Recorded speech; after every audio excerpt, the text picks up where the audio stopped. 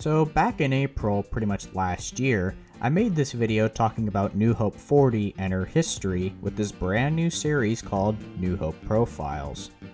If you want to see more of New Hope's motive power, then by all means, tell me what you want in the comments. After that, this happened, then this happened, and then this. Gee, I better make good on that promise.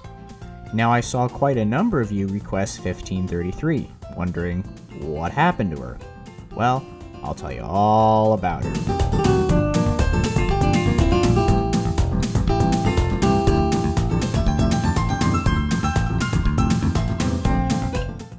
"1533 was built by the Montreal Locomotive Works as number 264 in 1911. It would later have its number changed to 1325 1 year later. Now some sources say she was built for the Canadian National. Wrong. She was actually built for the Canadian Northern Railroad, a predecessor to the Canadian National. It's no big deal though, it's a common mistake, like how people pronounce the Reading Railroad as the Reading Railroad.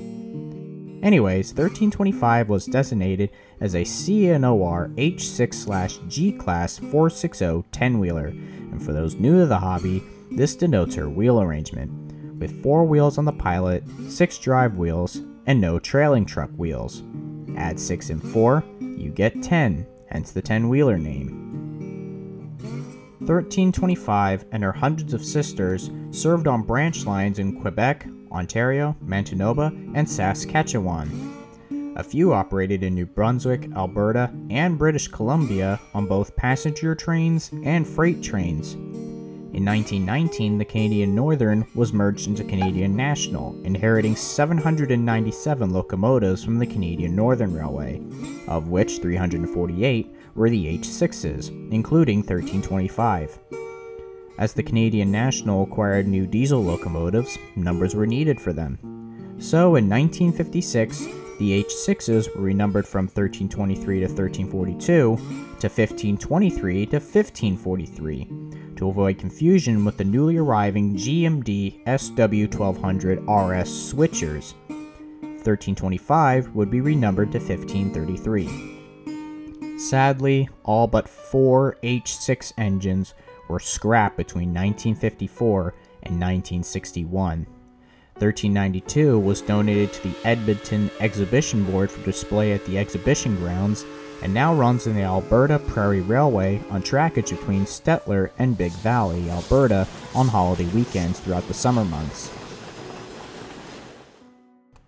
1395 and 1551 would be sold to the Edaville Railroad Association for display at Steamtown in Bellows Falls, Vermont. In 1986, 1551 was then sold to the Ohio Central Railway in Sugar Creek, Ohio. In 1988, number 1395 would be purchased by the Coopersville and Marne Railway, 20 miles northwest of Grand Rapids, Michigan, where it sits out of service. As for our locomotive, 1533, it was bought by the Steam Trains Incorporated in 1962, which later became the New Hope and Ivyland Railroad, and sent to the Reading shops in St. Clair, Pennsylvania, along with another steam engine, a former Cliffside 280 number 40, which we covered in the last episode, along with several 1920s era steel coaches from the Reading that they hadn't used in years. She was ready for service shortly thereafter and operated excursions between New Hope and Lahaska Station alongside 40 and former U.S. Army 060 number 9. Now for some technical aspects. 1533 has 63-inch diameter drive wheels, weighs in at over 297,000 pounds, or 148.5 tons, and has a maximum tractive effort of 30,560 pounds by force. Interestingly, she weighs more than 40, but has slightly less tractive effort. She's 63 feet 6.5 inches in length, coupling to coupling, and is 14 feet 10.5 inches in overall height. Her whistle was a CN5 chime. Unfortunately, I could not find any footage of 1533 with audio, let alone footage of her blowing her whistle with audio. But here's a video of 1533's whistle on New Hope 40 in the 1980s to give you an idea on her voice.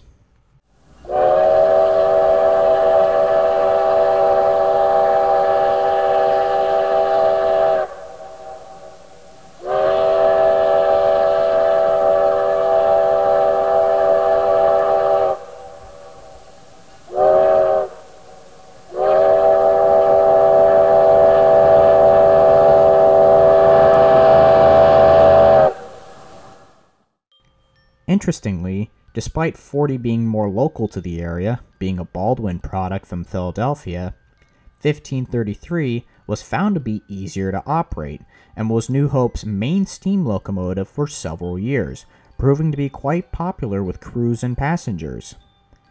However, by 1975, 1533's career would take a sour turn, as she was in need of an overhaul. At the same time, management changed, and the New Hope and Ivyland came under new ownership under McHugh Brothers Service, the freight carrier of New Hope at the time. They had to make a tough choice, either give 1533 her needed overhaul, or replace her with New Hope 40.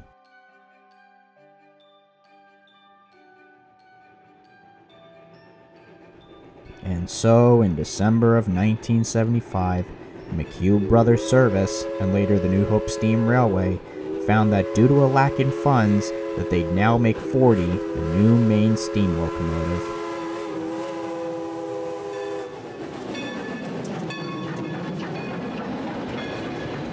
And ever since then, 1533 has sat behind the shops at New Hope out of service. Having fallen victim to rust and corrosion from the elements, it's unlikely she will ever run again, granting that it'd be very costly to fully restore her. Even if another railroad were to buy her, as that's what happened in number 9, they'd have to go through the trouble of an overhaul before running her. Until then, she will remain behind the sheds where she stands. For those fortunate enough to see her operate, she will always be known as CN 1533.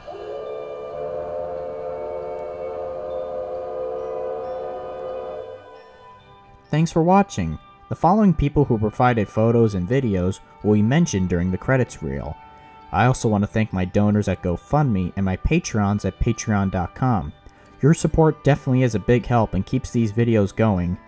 I'll progress further in New Hope's motive power when we talk about Little Number 9. Thanks for watching, and keep on steaming.